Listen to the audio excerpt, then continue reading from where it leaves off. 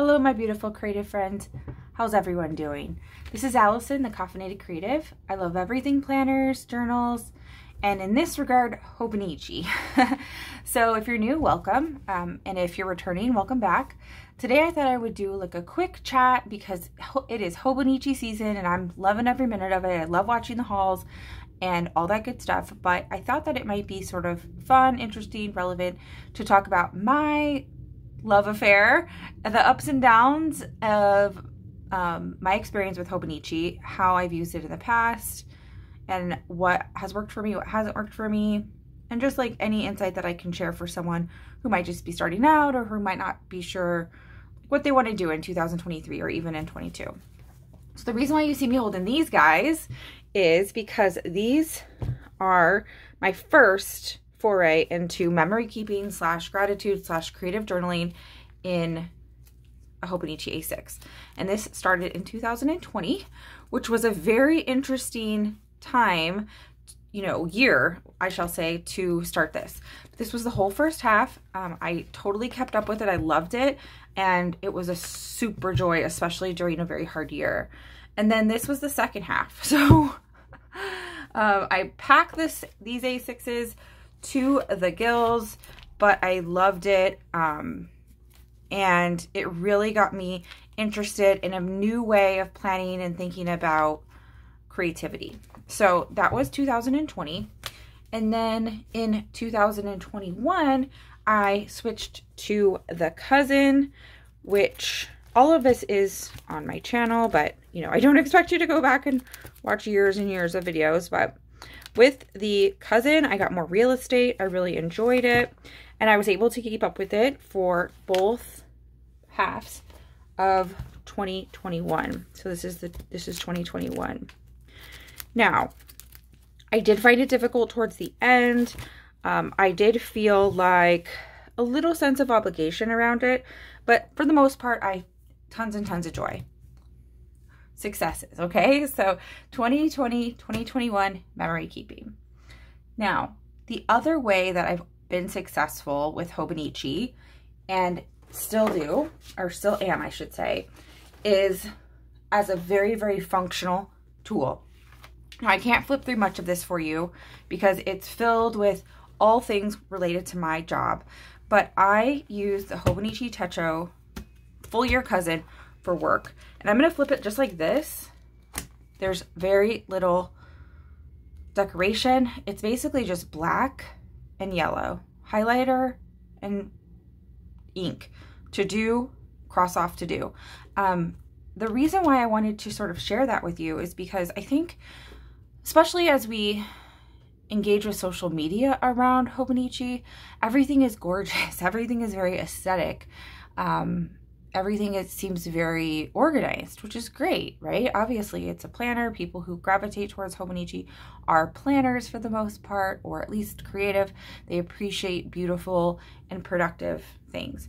But I just want to share with you that half of my hobonichi life is very, very functional, and I don't mind at all spending a good amount of money to have something that will serve me every single day just as a tool. This cover, in case you're wondering, is from Christina's Leather, and I really, really love it. I love that there's pens here, so I always have a pen when I take this off to meetings or whatever. So functional, functional, functional. And I've been using the hobonichi like this for work for the past 2 years. So very functional, creative.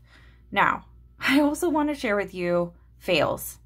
The reality is that I have been ambitious around my ability to keep up with journals. Pure and simple. I love the idea of a journal, and I can get carried away. So I want to share with you some fails, just in case you have them too. And I don't want anyone to think that they're like alone in having a half-filled hobonichi or any journal or planner for that matter. So this was a failed A6 Avec that I was going to use in 2021 as an overflow of like memory keeping. Like I just thought that I would want to memory keep like all day, every day. So it didn't get used, But what I did do was I repurposed it. So I just turned it into like a regular journal.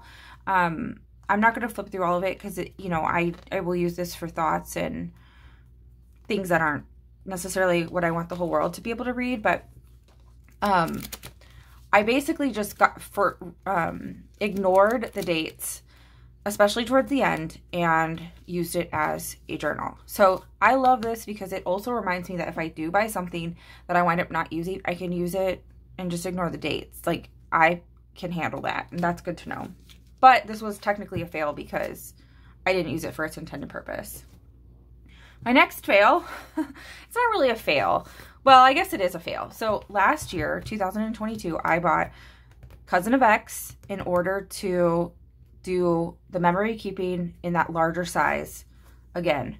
But as many of you know, I was not able to keep up with it, which is okay. This was a very eventful half of the year. I accomplished a huge goal that I've been working on for over 7 years. So it's okay. I'm not beating myself up about it. I guess there's part of me that still wants to go back. I don't know how long I let myself believe that'll happen, but this was like a beginning to what one might now call a fail, which is the Cousin of X for the second half of the year. I have not even cracked this baby open once. So there it is, right? Like, I have a cousin, we're in September, and I haven't even used it. So I will say that's a fail. I didn't need to necessarily buy this. Although I did use the first half of the year, so I don't know. I guess it depends on how you think about it. The other fail that I will share with you is this guy, my Hobonichi Weeks. Now, when I first started out with Hobonichi, I was pretty much exclusively a weeks person, and I used it as an everyday carry. And then I kind of went down the rabbit hole of different planners and systems, as one does when they are introduced to this community, I feel. But last year, I bought this mega, I think this is a mega sneaker, because I thought, okay, this will be perfect. First of all, I love the color. Let's be real. I really just wanted this color. So I was like, what can I possibly do to justify this purchase? And I decided to make this a health planner. And I did use it. And, you know, it's not like I've never, ever, ever used it. But if you look at any time currently, I haven't used it in a long time. I haven't used it for some time. So is this a fail? I'm not sure. I think it's too early to say. I might pick it back up. I did use it, you know, here and there. But was it the best purchase I've ever made? Also, no. So, quasi-fail.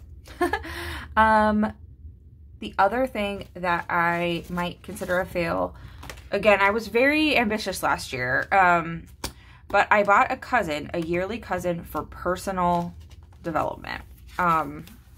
So I did this on camera. These were my goals for the year. And I would literally like do all this stuff every single day for a good chunk of the year. And then I just completely fell off of it. So now I use it as kind of like a to-do list at home or more of like a notebook. But I really did not keep up with this at all. So probably didn't need to do that. Do I regret it? No. Because I did use it for at least a chunk of the year. But was it the best money I've ever spent? Also, no. That's okay.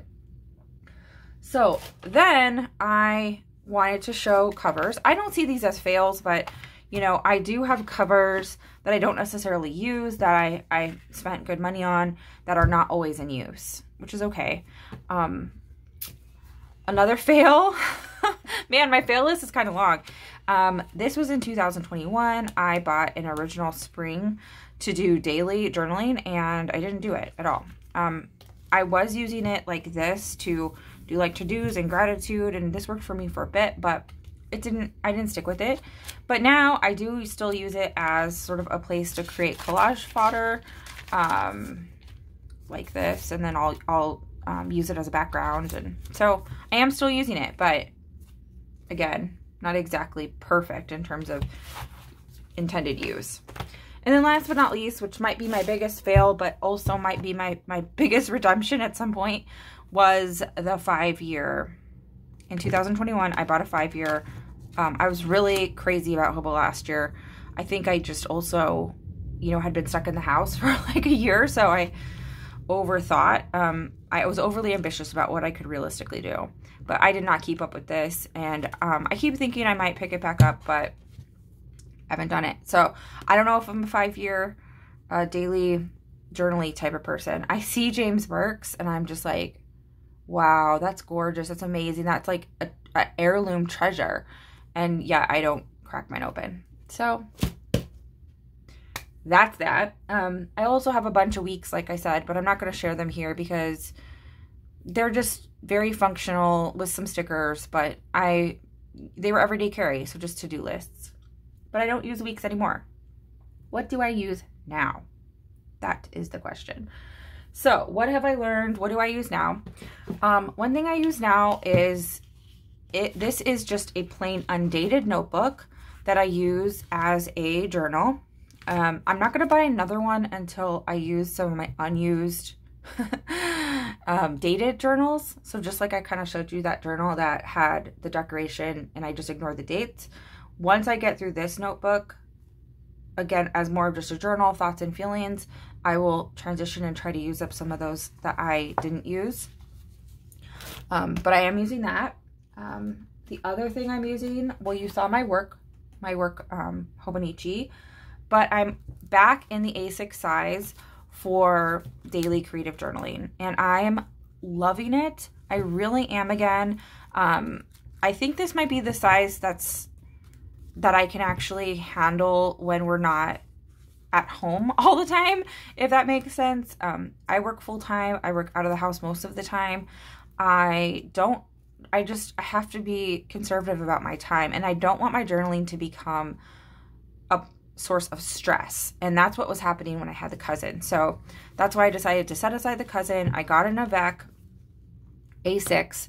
I started it in July, and it has been super, super joyful, which I've done flips for. I'll do more flips for and journal with me, etc. So this is currently in use, an A6 creative memory keeping journal. Now we're on to what do I use now.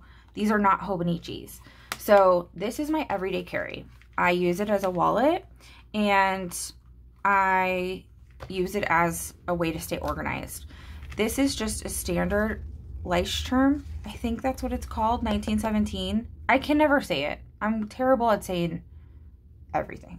I'm just kidding. But the reason why I like it is it is hard, so it's easier to write on the go. It's also literally a bullet journal. So what I do now, I'll flip this so you can see it, is in terms of planning, I have I just kind of draw out like sort of a similar layout to the weeks. I do my to-do lists here.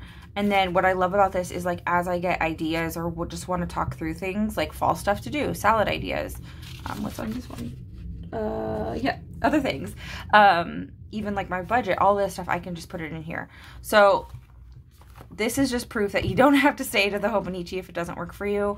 I really like like I said, the hardcover when it comes to an everyday carry. Small, and I can write and sort of brain dump wherever I am. This is a Coeco Sport. I love it. It fits perfectly with this Christina's leather cover, which I'm going to change out soon. When I'm done with this journal, I'm going to switch to a different color, and it's going to be exciting. Very fall-y. I'll share it maybe if you want to see it. And then last but not least, memory keeping. So being in the A6, you know, I love the creative part. It's just a therapy for me, to be honest. So the A6 is amazing, but it's also pretty small, you know, and it's like when I'm in the mood, the A6 is too small, but when I'm not, the cousin is too big. So what I've been doing lately is I actually have a different journal that I just call my Just Good Stuff journal. I started this in this month, and basically the good stuff that I really want to remember when I feel very creative or when I just kind of want to like have fun, I use in this journal. And I've been really enjoying it. It's completely undated. There's no pressure here. I can literally, anything that I feel is good stuff, I can put in this journal. And this journal is I think I wrote it down in the back. Did I? No, I didn't. Gosh, I forgot what it's called, but I will put it in the description because this is Tomoe River paper. I got this idea from Heart Musings with Crystal. She suggested these journals. I got them on Amazon for, I think it was like maybe 20 bucks for 2. The other thing I really like about it is it's like small and manageable. I really find it satisfying to finish a journal. And also this gives me tons of space to chunk it up. I don't have to worry about it becoming like huge, huge, huge, you know, like the half years become. So what is that all to say? What is the moral of this chat? Don't feel pressure to make your hobonichi because it is an expensive purchase, right? Like we're spending money more than we would if we were just buying like a legal sheet of paper or something like that. They're not cheap, but you're worth it. And this is where I've come to peace with it. I believe that even if I have fails, which you saw many of my fails, I try very hard to not feel guilty about them because even if I only use them for a quarter of the year or half the year, or I didn't use them at all, or I had to buy something else, that's okay. I change and my needs are going to change. But I know I love Hobonichi. I really love Hobonichi as a brand, as a product, and so it's okay. I buy clothes I don't use all the time. I have a big, huge winter coat that I only use for like 4 to 5 months out of the year, if I'm lucky. So do I feel guilty about that? No. I feel fine about that. So I think the reason why I wanted to share this is because it has taken me a while to be okay with it. There have been points where I've felt really guilty that I wasn't using all, especially the Hobonichis, as I intended when I purchased them.